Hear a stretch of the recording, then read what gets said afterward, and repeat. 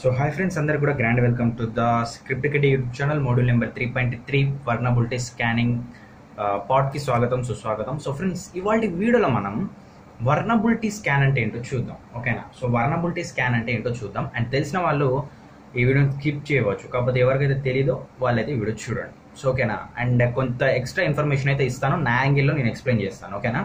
So నేనైతే vulnerability అనేది ఒకటి డిజైన్ చేశాను, అంటే ఒక ప్రాసెస్ డిజైన్ చేశాను, మీకు ఎట్లా చెప్తే అర్థమవుతుందని. సో ఓకే, అది ఎక్స్ప్లెయిన్ చేస్తాను. సో ఓకే, వీడియోలోకి వెళ్ళే కంటే ముందు ఎవరైతే టెలిగ్రామ్లో జాయిన్ అవ్వాలనుకుంటున్నారో లింక్ డిస్క్రిప్షన్లో ఇచ్చాను. సో అక్కడ నుంచి అయితే మీరు జాయిన్ అయిపోవచ్చు. సో మన కోసం ఒక గ్రూప్ అయితే క్రియేట్ చేశాను. సో లింక్ డిస్క్రిప్షన్లో ఉంది, అక్కడ నుంచి మీరు జాయిన్ అవ్వండి. ఓకేనా? ఫస్ట్ మనం పోయిన వీడియోలో ఏం చూసామంటే వర్నబిలిటీ స్కాన్ అంటే ఏంటో, పోర్ట్ స్కానింగ్ అంటే ఏంటో చూసాం. యా.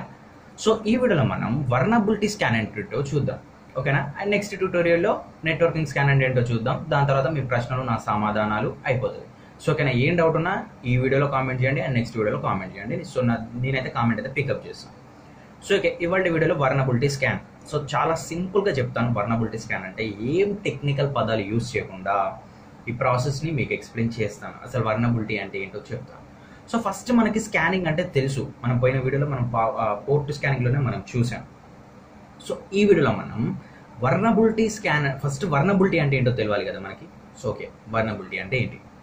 ఓకే, మన డైలీ లైఫ్లో ఒక ఎగ్జాంపుల్ తీసుకొని నేను ఆ ఎగ్జాంపుల్ తోటి కంపేర్ చేస్తున్నాను. ఓకేనా? సో ఓకే, ఇది ఫర్ ఎగ్జాంపుల్ ఒక హౌస్ అనుకోండి. సో ఓకే, మీకు కూడా ఉంది, అందరికీ ఇండ్లు ఉంటాయి. ఓకేనా? సో ఇది ఒక హౌస్.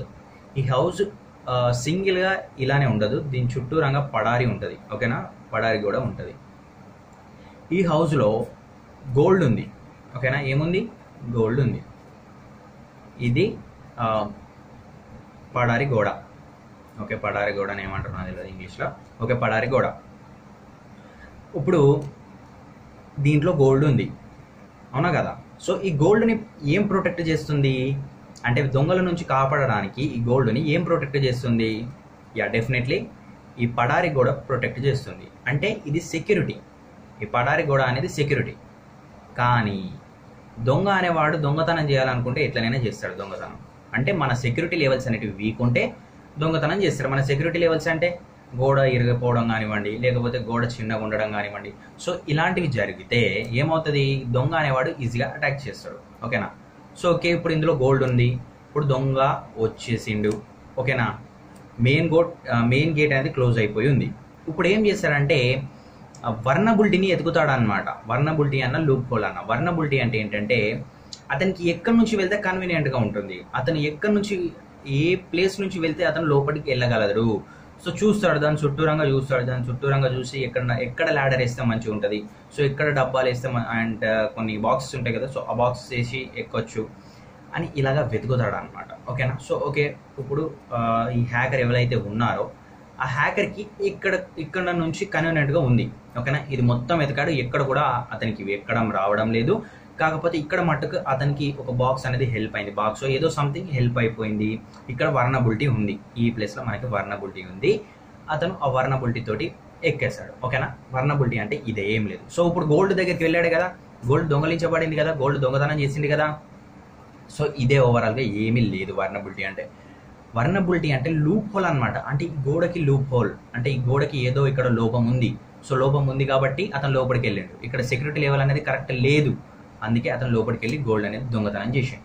సో ఈ కంప్లీట్ ప్రాసెస్ని, ఇప్పుడు నేను చెప్పిన కంప్లీట్ ప్రాసెస్ని దేనికన్నా అప్లై చేయండి. ఇప్పుడు వెబ్సైట్కి అప్లై చేయండి. ఓకేనా? సో ఓకే, ఇప్పుడు మనం వెబ్సైట్కి అప్లై చేద్దాం. సో ఇది వెబ్సైట్కి అప్లై చేస్తే ఏ విధంగా ఉంటుంది అనేది మనం చూద్దాం. ఓకే, మరి వెబ్సైట్లో ఇక్కడ మనం గోల్డ్ అనుకున్నాం. మరి వెబ్సైట్లో ఇంపార్టెంట్ డాటా ఏంటిదంటే మనకి డేటాబేస్ అనమాట. ఇప్పుడు ఒక వెబ్సైట్ తీసుకుంటే, లేకపోతే ఒక అప్లికేషన్ తీసుకుంటే యూజర్స్ యొక్క మెయిన్ అనమాట. అంటే పాస్వర్డ్స్ కానివ్వండి, లేకపోతే వాళ్ళకి సంబంధించిన డీటెయిల్స్, బ్యాంక్ డీటెయిల్స్ అనేవి స్టోర్ అవుతూ ఉంటాయి. ఓకేనా? ఇప్పుడు అమెజానే చూసుకోండి. ఇప్పుడు అమెజాన్ డేటాబేస్ హ్యాక్ అయిందంటే ఆటోమేటికల్గా లక్షల మంది వాళ్ళ యొక్క బ్యాంక్ డీటెయిల్స్ అనేటివి అలానే ఉంచుతారు. ఎందులో? అమెజాన్లో ఉంచుతారు. సో అలా ఉంచినప్పుడు ఏమవుతుంది? ఆ డేటాబేస్ అనేది హ్యాక్ అయినప్పుడు వాళ్ళ బ్యాంక్ డీటెయిల్స్ కూడా హ్యాక్ అయ్యే అవకాశం ఉంటుంది. సో ఈ గోల్డ్ని దేనితో కంపేర్ చేస్తారంటే మీరు డేటాబేస్ తోటి కంపేర్ చేయండి. ఓకేనా? సో డేటాబేస్ తోటి కంపేర్ చేయండి. ఇప్పుడు ఒక వెబ్సైట్ తీసుకుందాం. ఓకేనా? ఇది డేటాబేస్, వెబ్సైట్ యొక్క డేటాబేస్. అండ్ ఇదేంటంటే పెరిమీటర్ అంటారు అనమాట. అంటే నా స్లాంగ్లో చెప్తున్నాను, నా లాంగ్వేజ్లో మీకు చెప్తున్నాను. ఓకే, ఇది డేటాబేస్, ఇది పెరిమీటర్. ఈ పెరిమీటర్ ఎందుకు చెప్పండి ఒకసారి మళ్ళీ. ఇక్కడ ఏం చేసింది, ఇది సెక్యూరిటీ లెవెల్ కింద మనకి ఉంది. అంటే ఇది సెక్యూరిటీ ఉన్నదన్నమాట, దీనికి గోల్డ్కి సెక్యూరిటీ ఉంది. సో ఈ పెరిమీటర్ ఏంటంటే సెక్యూరిటీగా ఉంటుందన్నమాట. ఓకేనా. అంటే మరి పెరిమీటర్ అనేది ఎక్కడ ఉంటుంది అసలు? పెరిమీటర్ అంటే ఏంటంటే, పెరిమీటర్ అనేది జస్ట్ మనం అజంప్షన్ చేసుకోవడం మాత్రమే. ఈ పెరిమీటర్ అంటే ఏంటో చెప్పాలా మీకు. పోర్ట్ నెంబర్స్ కానివ్వండి, లేకపోతే నెట్వర్క్ కాన్ఫిగరేషన్ కానివ్వండి, ఫైర్ వాల్స్ కానివ్వండి. ఫైర్ వాల్ ఏం చేస్తుంది, ఫిల్టర్ చేస్తుంది, సెక్యూరిటీగా ఉంటుంది. సో ఇది మెయిన్ యాక్చువల్గా హ్యాకర్ యొక్క దృష్టి ఏడుకుంటుంది, ఈడికుంటుంది. అతనికి కావాల్సింది ఏంటి, డేటాబేస్ కదా. సో అతనికి కావాల్సింది డేటాబేస్ కాబట్టి అతని కంప్లీట్ కాన్సన్ట్రేషన్ అనేది డేటాబేస్ ఇక్కడ ఉంటుంది. సో దీన్ని మనం ఏమనుకున్నాం, సో దీన్ని పెరిమీటర్ అనుకున్నాం. ఓకేనా. ఇప్పుడు ఏం చేస్తాడంటే హ్యాకర్ వచ్చి డైరెక్ట్గా అతను వెళ్ళలేడు కదా. సో ఇక్కడ మనకి సెక్యూరిటీ లెవెల్స్ అనేటివి ఆపుతాయి అన్నమాట. ఎవరిని ఆపుతాయి, హ్యాకర్ని ఆపుతాయి అనమాట. హ్యాకర్ని ఆపుతాయి అంటే అసలు లోపలికే వెళ్ళనియవు. అంటే ఇప్పుడు ఫర్ ఎగ్జాంపుల్ పోర్ట్స్ ఉన్నాయి, ఈ సెక్యూరిటీ లెవెల్లో పోర్ట్స్ ఉన్నాయి. మనం నిన్న వీడియోలో చూసాం పోర్ట్ అంటే ఏంటి చెప్పాను కదా. సో ఓకే, ఓపెన్ పోర్ట్స్ ఉంటే అతను ఏం చేస్తాడు, డైరెక్ట్గా డేటాబేస్ తోటి కమ్యూనికేషన్ చేయగలుగుతాడు. అంటే ఓన్లీ నేను వెబ్సైట్ సిచ్యువేషన్లో చెప్తున్నాను. అండ్ ఇంకా వేరే వేరే సిచ్యువేషన్లలో వేరే వేరే లూప్ హోల్స్ ఉంటాయి అన్నమాట సెక్యూరిటీ లెవెల్స్. ఓకేనా. ఇప్పుడు ఈ పెరిమీటర్లో మనకి పోర్ట్ అనేది ఒక ఓపెన్ పోర్ట్ దొరికింది. ఒక ఓపెన్ పోర్ట్ దొరికినప్పుడు ఏమవుతుంది అంటే అతను డైరెక్ట్గా డేటాబేస్ తోటి కాంటాక్ట్ కాగలడు. అంటే డైరెక్ట్గా డేటాబేస్ తోటి కాంటాక్ట్ అయ్యి అతనికి కావాల్సిన ఇన్ఫర్మేషన్ అతని అయితే లాక్కోవడం జరుగుతుంది. ఓకే, ఇది ఏంటి, ఓపెన్ పోర్ట్ ఉండడం వల్ల. అంటే ఇక్కడ ఓపెన్ పోర్ట్ ఉంటుంది, నెట్వర్క్ కాన్ఫిగర్. అంటే ఇది జస్ట్ మనం అజంప్షన్ చేసుకుంటున్నాం అంతే. ఏంటి అజంప్షన్ చేసుకుంటున్నాం, ఇది ఇలా ఉంటుందని. అండ్ ఇంకొక విషయం తెలుసా. ఓకే, ఇంకొకటి చూద్దాం ఇప్పుడు. సో మరి దీన్ని ఆపరేట్ చేసేది ఎవరంటే మిషన్ ఆపరేట్ చేయదు, మనుషులే ఆపరేట్ చేస్తారు. ఈ సెక్యూరిటీ లెవెల్స్ని మనుషులే ఆపరేట్ చేస్తారనమాట. సో మనుషులు ఏ విధంగా ఆపరేట్ చేస్తారంటే, ఇప్పుడు ఇది సేమ్ మనం ఇంతకుముందు అనుకున్నాం కదా, ఇల్లు ఉంటుంది, ఇల్లుకి సేమ్ యాజ్ యూజువల్గా మొత్తం ఇలా ఉంటుంది. ఇక్కడ ఒక గేట్ ఉంటుంది. కాకపోతే ఇక్కడ మధ్యలో గోల్డ్ ఉంది కదా. ఇక్కడ మరి ఇప్పుడు హ్యాకర్ అనేవాడు వచ్చిండు, హ్యాకర్ కాదు దొంగ వచ్చిండు, అండ్ లూప్ హోల్ ఎతికిండు, ఆ గోడకి లూప్ హోల్ వర్నబిలిటీ ఎతికిండు, అతను దునికిండు, గోల్డ్ దొంగతనం చేసిండు. కాకపోతే దానికంటే ముందే ఈ హౌస్ ఓనర్ ఒక ఇద్దరిని పెట్టుకుంటే ఎలా ఉంటుంది, ఇద్దరు వాచ్మెన్స్ని పెట్టుకుంటే ఎలా ఉంటుంది. సో ఆ గోల్డ్ అయితే దొంగతనం జరగదు కదా. అంటే దొంగతనం జరుగుతుంది కావచ్చు, కాకపోతే ప్రాబబిలిటీ అనేది చాలా తక్కువగా ఉంటుంది. అవునా కదా, ప్రాబబిలిటీ అనేది చాలా తక్కువగా ఉంటుంది.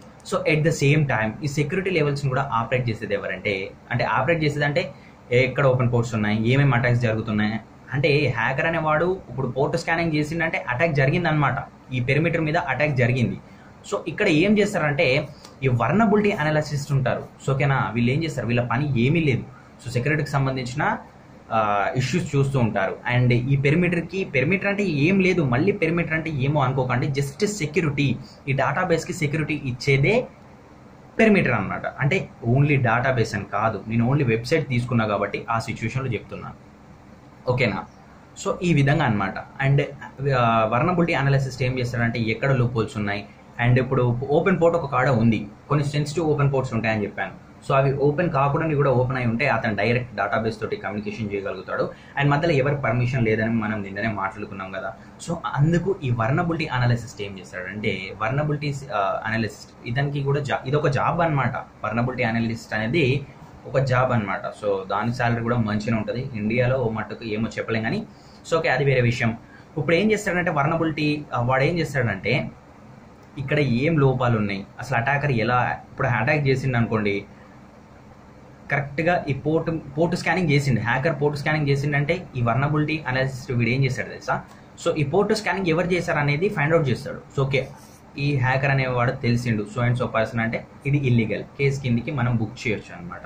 పోర్ట్ స్కానింగ్ అనేది ఇల్లీగల్ అండ్ వర్నబిలిటీ స్కానింగ్ అనేది ఇల్లీగల్. వర్నబిలిటీ స్కానింగ్ అంటే ఏం లేదబ్బా, అప్పుడు ఇది ఉందా సెక్యూరిటీని ఎక్కడ డ్యామేజ్ ఉంది అంటే ఎక్కడికి వెళ్ళి దారి ఉంది లోపలికి వెళ్ళడానికి, దాన్ని ఇప్పుడు ఇది ఉందే, అసలు ఈ గోడ ఉంది, ఇంత పెద్దగా ఉంది గోడ. ఓకేనా. సో ఈ సిచ్యువేషన్లో మనం చూసుకుంటే వాడు ఎక్కడికి వెళ్ళి ఎక్కిండు, ఇంత ఈడికి వెళ్ళి ఎక్కిండు. ఓకేనా, చిన్న పాయింట్కి వెళ్ళి ఎక్కి ఇగో ఇప్పుడు వీడి లోపలికి వెళ్ళిన తర్వాత దీన్ని అంతా ఎక్స్ప్లైట్ చేయొచ్చు కదా. అంటే చిన్న లూప్ హోల్ తోటి వాడు మొత్తం హ్యాక్ చేయొచ్చు అనమాట. వీళ్ళు మొత్తం హ్యాక్ చేసిండు, దీంట్లో ఉన్న గోల్డ్ దొంగతనం చేసిండు. సో దీన్ని ఏమంటారంటే వర్నబిలిటీ అంటారు. ఓకేనా. సో ఈ వర్నబిలిటీ స్కాన్ అంటే ఏంటంటే వర్నబిలిటీ అనలిసిస్ట్ వీడే చేస్తాడు. సో వర్నబిలిటీ స్కాన్ అంటే ఇప్పుడు నాకు అమెజాన్ కంపెనీ నాదే అనుకోండి. సో నాది నేనేం చేస్తానంటే సెక్యూరిటీ గార్డ్స్ని పెట్టాను, ఎక్కువ మందిని పెట్టాను. అంటే ఇక్కడ ఎంత సెక్యూరిటీ, ఇప్పుడు మన ఇంటి విషయంలో చూసుకుంటే ఎంత సెక్యూరిటీ గార్డ్స్ ఉంటే మనకి ఈ అంత సెక్యూరిటీ అనేది సెక్యూరిటీ లెవెల్స్ అనేవి ఎక్కువగా ఉంటాయి, అవునా కదా. అండ్ దొంగ అనేవాడు వెళ్ళలేడు అనమాట, సెక్యూరిటీ గార్డ్స్ ఎక్కువగా ఉంటాయి. సో నేనేం చేస్తానంటే వర్నబిలిటీ అనాలిసిస్ని ఎక్కువగా పెట్టుకుంటాను. ఎక్కువగా పెట్టుకొని ఏం చేస్తానంటే, సో ఇప్పుడు నేను ఇది నా అమెజాన్ కంపెనీ, సో నా ఇది పెరిమీటర్, ఓకేనా, నా సెక్యూరిటీ పెరిమీటర్ అనమాట. సో ఇది జస్ట్ మనం అజంప్షన్ చేసుకోవాలి, యాక్చువల్గా ఇది ఎక్కడ ఉండదు. సో ఓకేనా, ఇక్కడ డేటాబేస్ ఉంది, నా అమెజాన్కి సంబంధించిన డేటాబేస్ ఉంది. సో ఇప్పుడు ఏం చేస్తాడంటే నేను వర్నబిలిటీ అనాలిసిస్ట్ ఏం చేస్తాడంటే, సో నేను చాలా మందిని పెట్టుకుంటే ఇక్కడ ఒక ప్యాచ్ పడ్డది, ఇక్కడ ఒక ప్యాచ్ అంటే ఇక్కడ ఏదో లోపం ఉంది, హ్యాకర్ చూస్తే ఇక్కడ నుంచి వెళ్ళగలడు, ఇక్కడ ఒక లోపం ఉంది, హ్యాకర్ చూస్తే ఇక్కడ నుంచి వెళ్ళగలడు. సో ఎక్కువ మంది వర్నబిలిటీ అనాలిసిస్ట్ ఉంటే దీన్ని రీకవర్ చేస్తారనమాట, దీనికి ప్యాచ్ చేసి రీకవర్ చేస్తారు, దీన్ని రీకవర్ చేస్తారు. అప్పుడు ఏం చేస్తాడంటే హ్యాకర్ అనేవాడు వెళ్ళకుండా అడ్డుపడతాడు, అంతే. ఎవరు, ఈ వర్నబిలిటీ స్కానర్స్ చేసే పనే అది, వర్నబిలిటీ అనాలిసిస్ చేసే పనే అది.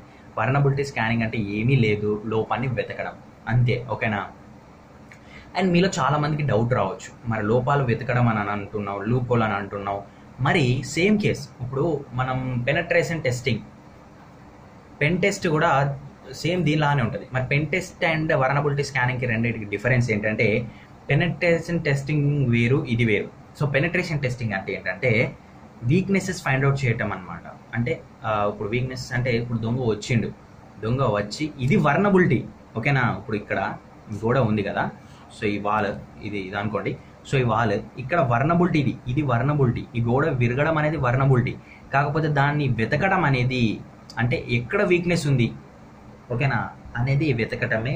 వీక్నెసెస్ని ఒక సాఫ్ట్వేర్ కానివ్వండి, ఇప్పుడు ఒక కోడింగ్ ఉంది, ఒక అప్లికేషన్ ఉంది, అప్లికేషన్ ఎలా బ్రేక్ చేయాలి అండ్ దాన్ని ఎలా డ్యామేజ్ చేయాలి అప్లికేషన్ అనేది పెనట్రేషన్ టెస్టింగ్ వాళ్ళు చేస్తారు, అంటే పెనట్రేషన్ టెస్టర్స్ చేస్తారనమాట. సో పెనట్రేషన్ టెస్టర్స్ చేసి దాన్ని హ్యాక్ చేసి, అంటే హ్యాక్ అంటే దాన్ని రికవర్ చేస్తాడు, ఏం లేదు. ఇప్పుడు ఒక కోడింగ్లో సంథింగ్ మిస్టేక్స్ ఉంటే ఏమవుతుంది అంటే మన అమూల్యమైన ఇన్ఫర్మేషన్ అనేది బయటికి వెళ్ళే ఛాన్సెస్ ఉంది ఆ అప్లికేషన్ ద్వారా. అండ్ హ్యాకర్స్ అనే వాళ్ళు ఈజీగా హ్యాక్ చేయవచ్చు. సో ఇలాంటివి పెనట్రేషన్ టెస్టర్స్ ఆ కోడింగ్ అంతా వెతికి మళ్ళీ దానికి ప్యాచ్ చేస్తారు, ఓకేనా. సో అర్థమైందని అయితే నేను అనుకుంటున్నాను. సో ఓకే, మీకు ఇంకొక డిఫరెన్సెస్ చెప్పాలి, ఒక రెండింటికి డిఫరెన్సెస్ చెప్పాలి, ఓకేనా. సో డిఫరెన్సెస్ అని ఏం కాదు, వర్నబిలిటీ స్కానింగ్లో 2 రకాలు ఉంటాయి మనకి, ఓకేనా. సో 2 టైప్స్ ఉంటాయి వర్నబిలిటీ స్కానింగ్లో. సో ఫస్ట్ టైప్ ఏంటంటే మనకి ఇంటర్నల్ అని ఉంటుంది, ఓకేనా. ఇంటర్నల్ వర్నబిలిటీ స్కానింగ్, అదేవిధంగా ఎక్స్టర్నల్ వర్నబిలిటీ స్కానింగ్ ఉంటుంది, ఓకేనా. మరి రెండింటికి డిఫరెన్సెస్ ఏంటంటే ఏమీ లేదు, మళ్ళీ ఇందులో కూడా చాలా simple. Okay, internal vulnerability scanning అంటే ఏం లేదు. ఫస్ట్ ఎక్స్టర్నల్ గురించి మాట్లాడదాం. ఎక్స్టర్నల్ వర్నబిలిటీ స్కానింగ్ గురించి మనం మాట్లాడినట్టయితే, సో సేమ్ ఇంతకుముందు మనం పెరిమీటర్ అనుకున్నాం కదా, నెట్వర్క్ సంబంధించిన సెక్యూరిటీకి పెరిమీటర్ అనుకున్నాం కదా. ఈ దీంట్లో ఏమేం లోపాలు ఉన్నాయి, దీంట్లో వర్నబిలిటీస్ వీటిలో వర్నబిలిటీ స్కాన్ చేస్తారనమాట. అంటే ఎక్కడ వర్నబిలిటీ, ఇంతకుముందు ఇక్కడ మాట్లాడుకున్నాను నేను, ఇగో ఇక్కడ ఎతుకుతాడు ప్యాచ్ చేస్తాడు అని మాట్లాడుకున్నాం కదా. సో అదే వర్నబిలిటీ స్కానింగ్ అంటే. ఎక్స్టర్నల్ వర్నబిలిటీ స్కానింగ్ అంటే అదే, ఈ వాల్కి ఎక్కడ ఓపెన్ పోర్ట్స్ ఉన్నాయి, రైట్స్ ఇక్కడ ఓపెన్ పోర్ట్ ఉంది, ఈ ఓపెన్ పోర్ట్ని మనం క్లోజ్ చేసేయాలి. సో క్లోజ్ చేసిండి అయిపోయింది, అంటే స్కానింగ్ చేసి వెతుకుతాడు అనమాట, ఓకేనా. అండ్ ఇంటర్నల్, ఇప్పుడు ఈ డేటాబేస్ ఉంది, ఈ డేటాబేస్లో ఏమేమి లోపాలు ఉన్నాయో వెతుకుతాడు, ఓకేనా. సో దాన్ని ఇంటర్నల్ వర్నబిలిటీ స్కాన్ అంటారు అనమాట. ఈ డేటాలలో ఏమేమి లోపాలు ఉన్నాయి. సో ఒకవేళ అంటే మీకు ఒక విషయం తెలుసా, హ్యాకర్ ఒకవేళ ఒక డేటాబేస్ని హ్యాక్ చేసినంత మాత్రాన అతనికి ఫుల్ డీటెయిల్స్ అండ్ అదేవిధంగా మొత్తం యాక్సెస్ అనేది అతని చేతికి వచ్చిందని అయితే రాదు అసలు. ఎందుకు రాదు చెప్పన్నా. సో 70-60% వస్తుంది అనమాట. ఇప్పుడు ఫేస్బుక్ అయినా లేకపోతే ఏదైనా మంచిదే, ఏ సోషల్ యాప్ అయినా మంచిదే. సో ఎలా సేవ్ అవుతుంది అంటే డేటాబేస్లో ఒక యాప్ అనేది లేకపోతే ఒక పాస్వర్డ్, ఒక యాప్లోని పాస్వర్డ్ అనేది, ఇప్పుడు ఫర్ ఎగ్జాంపుల్గా మీరు అమెజాన్లో ఒక పాస్వర్డ్ ఉందనుకోండి, ఓకే, మీ అమెజాన్ పాస్వర్డ్ లేకపోతే ఫ్లిప్కార్ట్ పాస్వర్డ్ ఏదో ఇక ఎందుకంత మనకి సొల్లు కానీ. సో ఆ పాస్వర్డ్ అనేది ఒక డేటాబేస్లో సేవ్ అయినప్పుడు ఎలా సేవ్ అవుతుంది అంటే, మీరు 1 2 3 4 అని పెట్టుకుంటే డేటాబేస్లో 1 2 3 4 డేటాబేస్లో ఎలా ఉంటుంది తెలుసా, user ID, password, so something etcetera ఇంకా ఉంటాయి. సో ఇలా అన్నమాట. ఇప్పుడు యూజర్ ఐడీస్ అన్ని ఇలా సేవ్ అవుతాయి, పాస్వర్డ్స్ అన్ని ఇలా సేవ్ అవుతాయి. కానీ యూజర్ ఐడి మట్టుకు సేమ్ హ్యాస్టీస్గా నా పేరు వంశీ నాని అంటే వంశీ నాని అనే సేవ్ అవుతుంది అక్కడ.